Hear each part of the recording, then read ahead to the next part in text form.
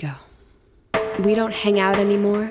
We catch up every 6 months or so. We meet for coffee in Hollywood around 3:30 or 4, but a life in pictures is two-dimensional. You're killing it, they tell me. Have you gone mental? I'm working 3 jobs. Oh yeah, 4. They won't let me into rooms in which I've been before. Do they really not remember? Guess I'm cellophane, but no matter what they say, I have a name. Castle, Criminal Minds, 3-time Midwest Film Fest Best Actress, 4 guest appearances on Fameless. But I haven't begun when even David Spade's name is weightless. I'm aging on the wait list, 26 years young and too old, faceless, a waitress in a city of waiters, chasing the same bliss to be cherished by other than death's kiss, to be the name on everybody's lips, to be written into everybody's scripts. Then, Uncle Vanya, we shall rest. We shall rest. We shall see our families. We shall volunteer.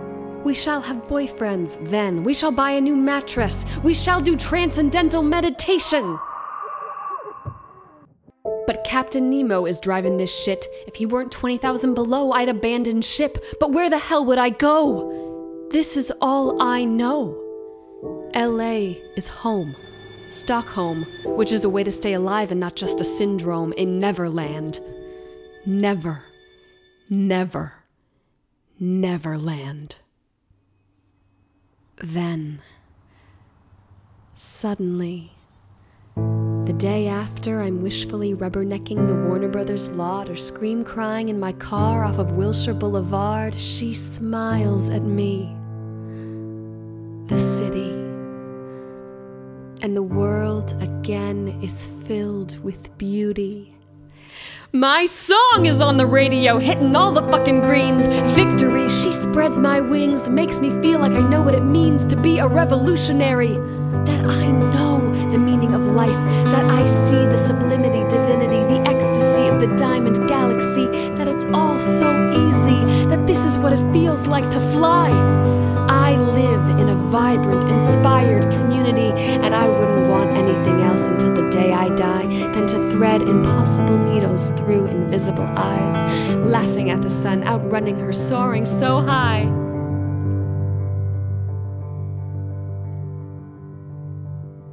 But inevitably, or so it starts to seem, wax melts, and that was the dream. And this is the reality.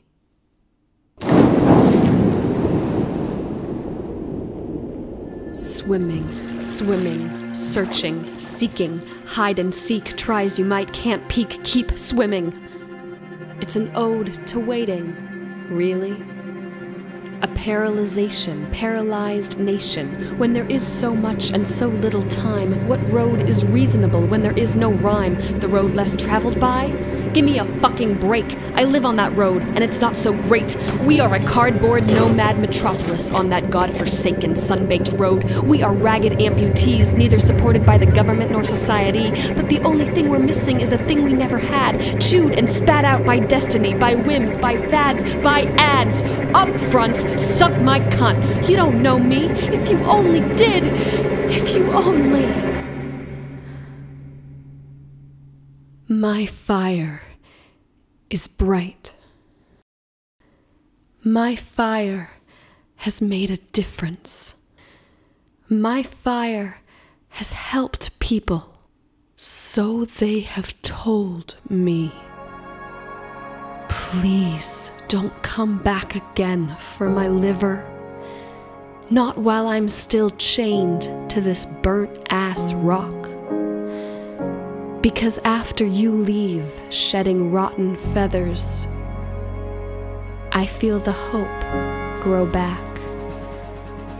I feel my tissues regenerate, fresh blood washing through, a cleansing rain assuaging cracked, droughted veins. I feel the joy creeping back, eliminating my memories of pain. I am alive again.